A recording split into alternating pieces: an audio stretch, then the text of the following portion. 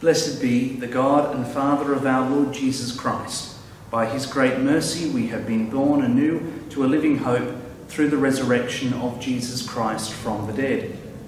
Open our lips, O Lord. And we shall declare your praise. This is the day that the Lord has made. We will rejoice and be glad in it. Friends in Christ, we come together to meet with God and to take our part in the building up of his church. We lift up our hearts in thanks and praise, hear from God's holy word, and pray for this world and for ourselves. The Bible tells us to approach God confidently through our Lord Jesus Christ.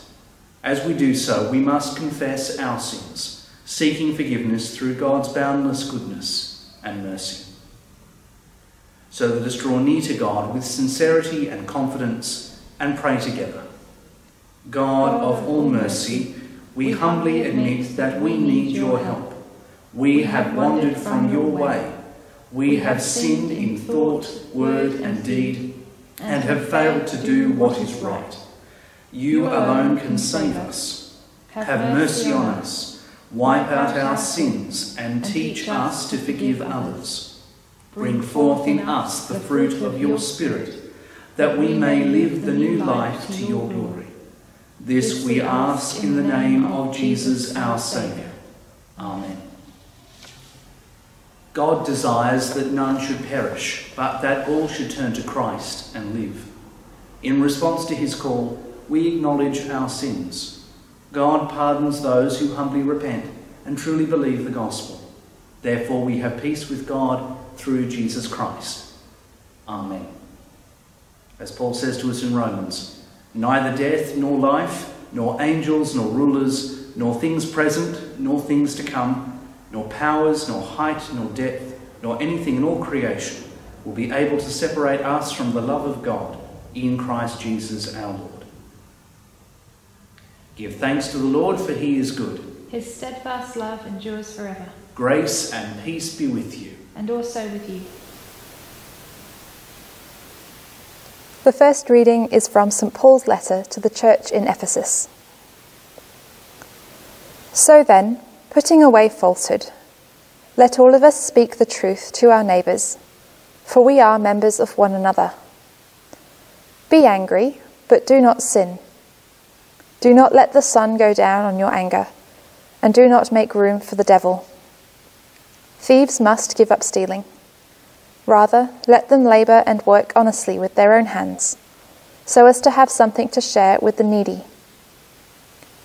Let no evil talk come out of your mouths, but only what is useful for building up, as there is need, so that your words may give grace to those who hear. And do not grieve the Holy Spirit of God, with which you are marked with a seal for the day of redemption. Put away from you all bitterness and wrath and anger and wrangling and slander, together with all malice, and be kind to one another, tender-hearted, forgiving one another, as God in Christ has forgiven you. Therefore be imitators of God, as beloved children, and live in love, as Christ loved us, and gave himself up for us, a fragrant offering and sacrifice to God. Here ends the first lesson. The Venite, Psalm 95. O come, let us sing out to the Lord. Let us shout in triumph to the rock of our salvation. Let us come before his face with thanksgiving. And cry out to him joyfully in psalms. For the Lord is a great God. And a great King above all gods. In his hand are the depths of the earth. And the peaks of the mountains are his also. The sea is his, and he made it. His hands moulded dry land. Come, let us worship and bow down. And kneel before the Lord our Maker. For he is the Lord our God. We are his people and the sheep of his pasture. Today, if only you would hear his voice. Do not harden your hearts as Israel did in the wilderness. When your forebears tested me. Put me to proof, though they had seen my works. 40 years long I loathed that generation and said, It is a people who err in their hearts, for they have not known my ways. Of whom I swore in my wrath. They shall never enter my rest. Glory to God, Father, Son, and Holy Spirit. As in the beginning, so now and forever.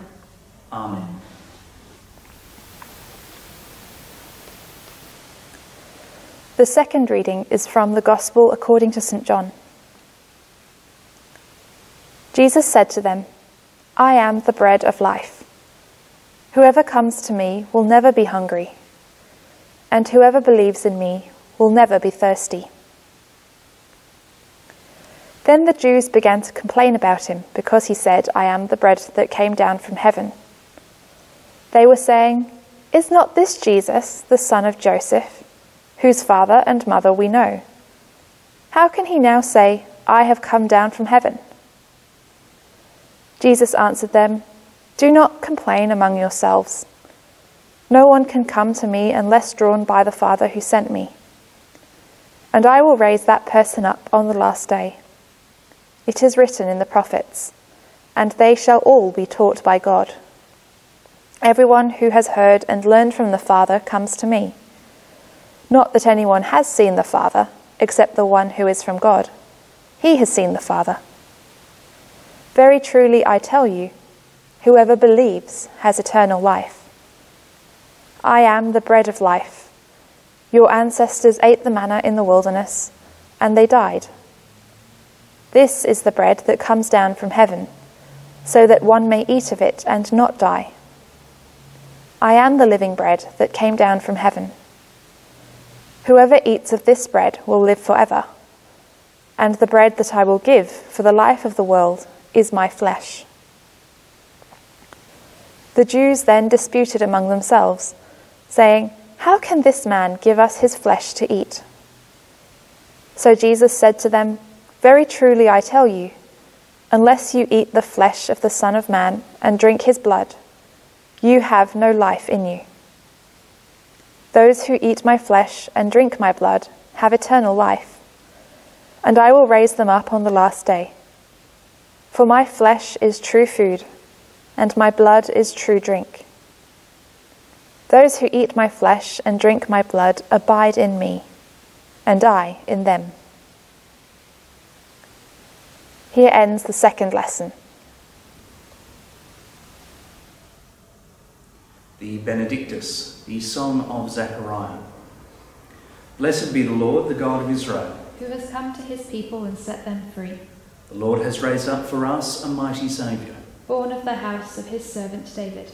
Through the holy prophets, God promised of old To save us from our enemies, from the hands of all who hate us. to show mercy to our forebears. And to remember his holy covenant. This was the oath God swore to our father Abraham, To set us free from the hands of our enemies. free to worship him without fear. Holy and righteous before you all the days of our life.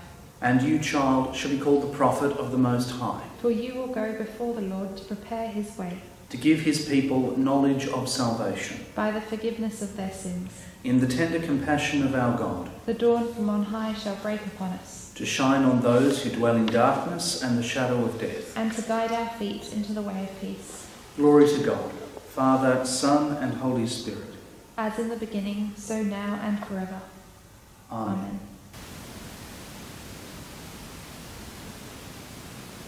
In the name of the Father, and of the Son, and of the Holy Spirit. Amen. At the beginning of my homily today, I would like to sincerely thank Robin Whittaker, a friend and professor at Pilgrim Theological College, for an article she published during the week and to which I have drawn heavily upon in this homily. Thank you very much, Robin. As we reflect on today's second reading, our reading from the Gospel, it might be helpful to recap some of what we've heard over the last few weeks as we have progressed through this section in John's Gospel.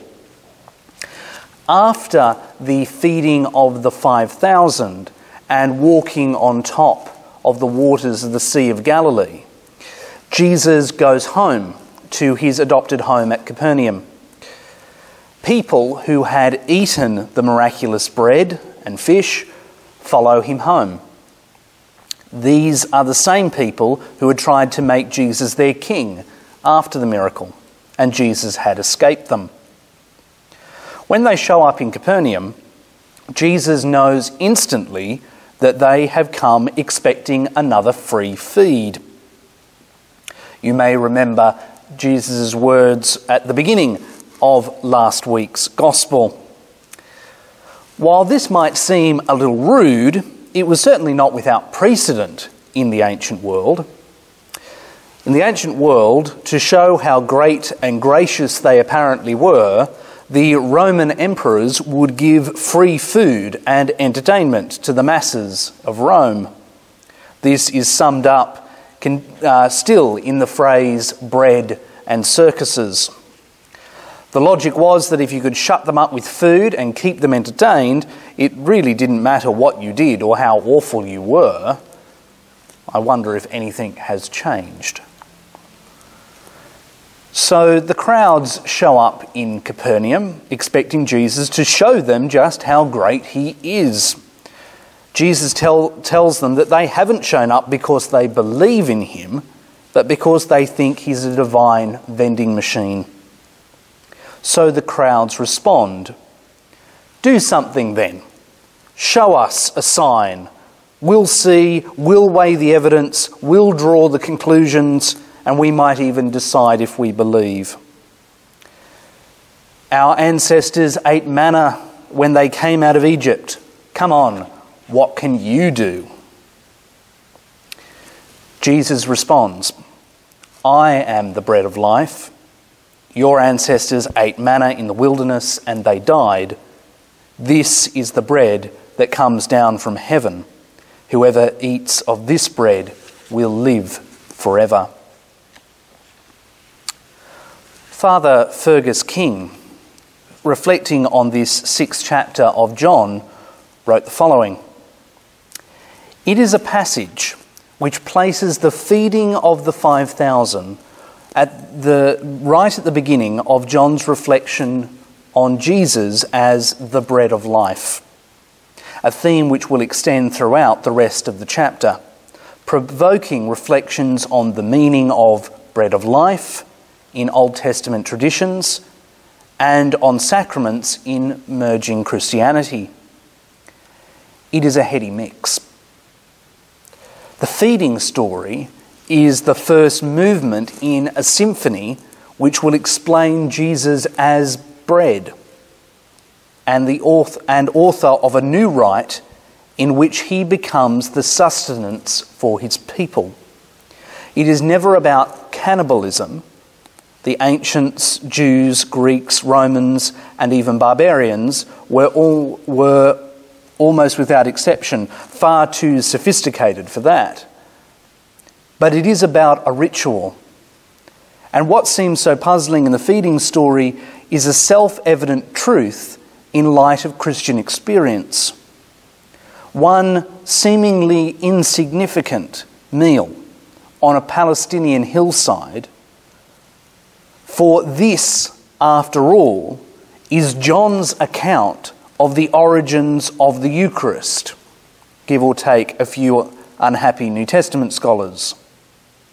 Feeds not just 5,000, but all who come to Jesus for eternal life. It contains the fundamental truth that Jesus has nurtured billions, scattered across time and flung to the far corners of the earth by his one offering of himself. Who knew that so little could feed so many? Who knew that one life could save and transform a cosmos? End quote. As Father Fergus says, this 6th chapter of John's Gospel is foundational for what should be the roots of Eucharistic theology for Christians. As such, this passage brings to the fore how then we understand the Eucharist today, which is perhaps particularly apt at the moment. Controversy over the Eucharist has occurred several times during this ongoing pandemic. In the Melbourne Diocese, we have refrained from distributing communion in both kinds, that is, both bread and wine. We have just been distributing bread. We do this in the knowledge that in receiving the bread, despite not sharing the common cup, we nevertheless fully partake in the fullness of the sacrament of the altar. A new, very unfortunate trend in thinking has arisen in regards to the Eucharist and vaccines. The blood of Jesus is my vaccine was how one of the signs read at a recent protest against lockdown regulations in Sydney. In an article published during the past week in The Conversation, Professor Robin Whittaker writes that while our tendency might be to roll our eyes at such ridiculous anti-science views, these kinds of anti-science sentiments have an unfortunate, long and complicated history in the Christian tradition. On social media platforms, a small number of Christians are offering a pastiche of biblical symbols to link the idea of Jesus' blood and protection. In one video, Professor Whittaker writes, "A man claims we know the blood of Jesus will protect Christians in the 21st century from COVID because the blood of the Passover lamb protected the Israelites in Egypt," in Exodus 12. As an analogy, at best, it's a stretch. Colina Koltai, a vaccine misinformation researcher with the University of Washington's Center for an Informed Public, points out that appealing to people's beliefs and values in spreading vaccine misinformation, or perhaps misinformation generally, is particularly potent. Such views can be extremely hard to combat because doing so is perceived as an attack on someone's core beliefs. While different Christian traditions hold a variety of theological views, at the heart of the Eucharist is the idea that the bread and wine we share are ritually shared as a way to have communion with Jesus and with one another. In bread and wine, Christ sacramentally gives his body and blood to those who receive it in faith and thanksgiving. Twisting this theology, these fringe groups have emphasised that drinking wine in the communion, then, is drinking the blood that saves and therefore will protect against disease. While for some, Jesus' blood is spiritually invoked through prayer, other misinformation links the protective power of Jesus more explicitly to taking communion. Taking communion daily, such people claim, prevents you from getting sick, such as from COVID. In a neighbouring parish to ours, the vicar has had to refuse requests from people who want to buy communion bread and wine in the belief that taking it daily will prevent them from contracting COVID. Anglicans, we should note, do not teach that communion will protect you from sickness, and clergy across the world have urged people to be vaccinated. The association of the Eucharist and healing were around, of course, long before COVID. In 2013, Pope Francis addressed exactly this issue in a sermon, stating that the Eucharist is not a magic rite, but a way to encounter Jesus. The Reformers, we would be well to remember, were adamant that superstitious understandings of the Eucharist could become rife if good theological reasoning was twisted. Father Andrew McGowan, professor at Yale Divinity School, has written extensively on the history of the Eucharist. He has said, "The Eucharist is always an enacted sign of the love and regard for community shown by Jesus, not a talisman for personal gain or benefit." End quote. In this sense, Professor Whitaker writes, it is only like the vaccine in that it exists for the good of the whole community, not just ourselves as individuals. It is a twisted theology that treats the sacrament as something to be gobbled down in private and not within the community of believers. McGowan notes that there are more early Christian stories indicating that wrongly taking the Eucharist could do you harm than there are ones suggesting communion will bring healing. In several post-biblical apocryphal stories, bread and wine are shared after a healing miracle as a means of thanksgiving and confirming faith. But it does not bring physical healing. Similarly, today, communion is regularly administered to the sick and dying. It serves as a reminder of Jesus' salvific action to people of faith, not as a magic pill or healing potion. Indeed, traditional Christian churches usually anoint the sick with oil for healing or have other prayers for healing that do not involve communion. However, Professor Whitaker writes, one can see how superstitious ideas developed linking recovery from illness to the body and blood of Jesus. To do so is to conflate spiritual well-being and physical health. While spiritual health can correlate with other forms of health, mental, physical, and so on, it is not the same thing. The vast majority of religious leaders are urging people to be vaccinated. No healthy Christian teaches that taking communion will magically protect a person against illness. Yet the line between taking the Eucharist for spiritual wholeness and taking it as a magical potion that will protect one physically remains thin enough to be abused by irresponsible people touting conspiracy theories. To do so is preying on the vulnerable, a most anti-Christian activity in the guise of religion.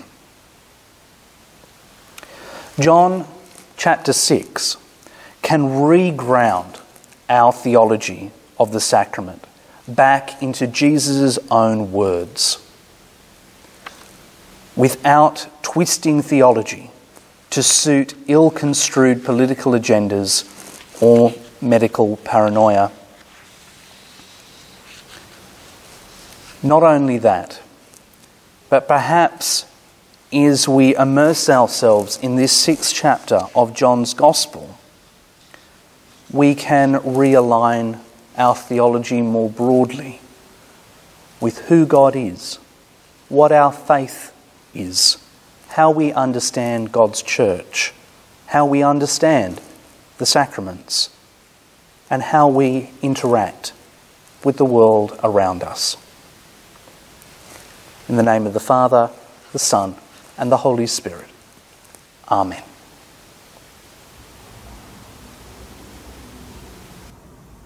Let us affirm the faith of the Church.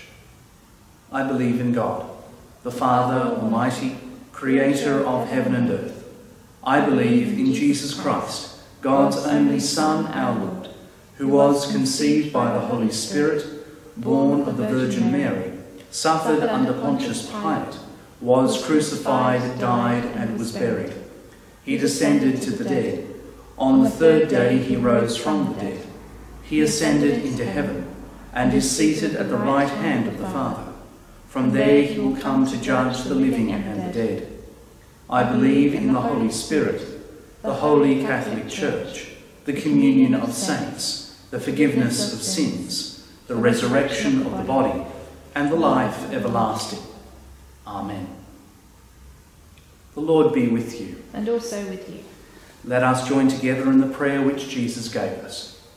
Our Father in heaven, hallowed be your name. Your kingdom come. Your will be done on earth as in heaven. Give us today our daily bread.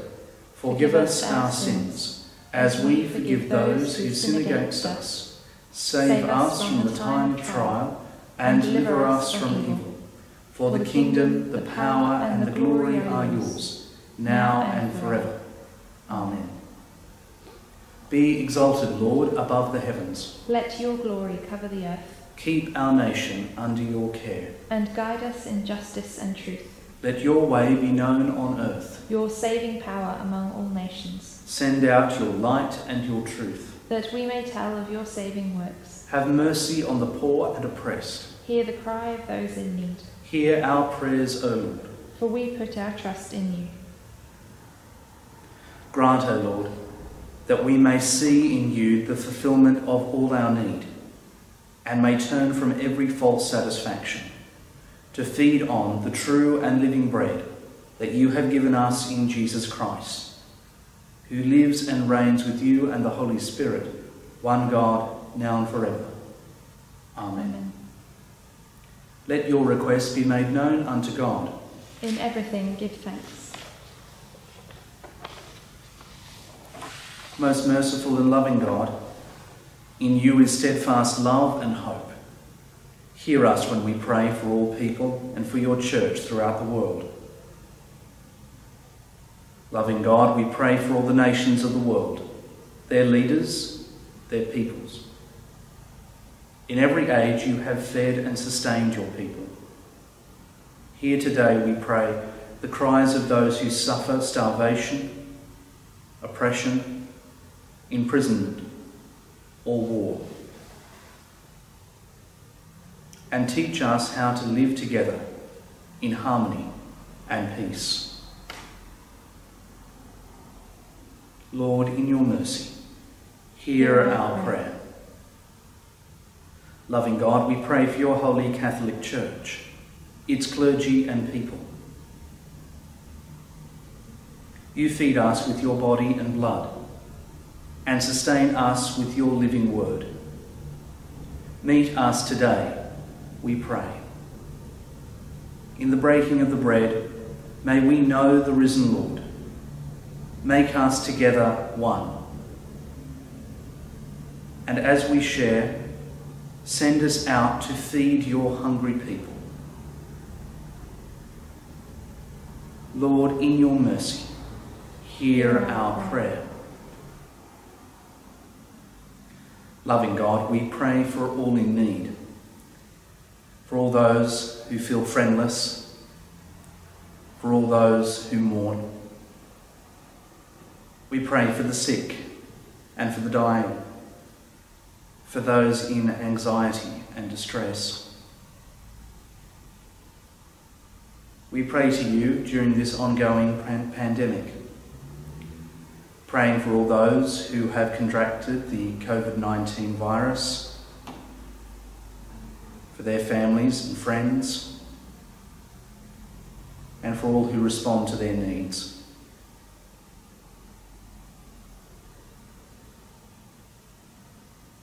You have pity on all who call on you, and you offer wholeness and hope to your people. Bring comfort and relief, we pray, to all who suffer anguish, pain, or grief. And to those who care for them, we pray, give tenderness and skill.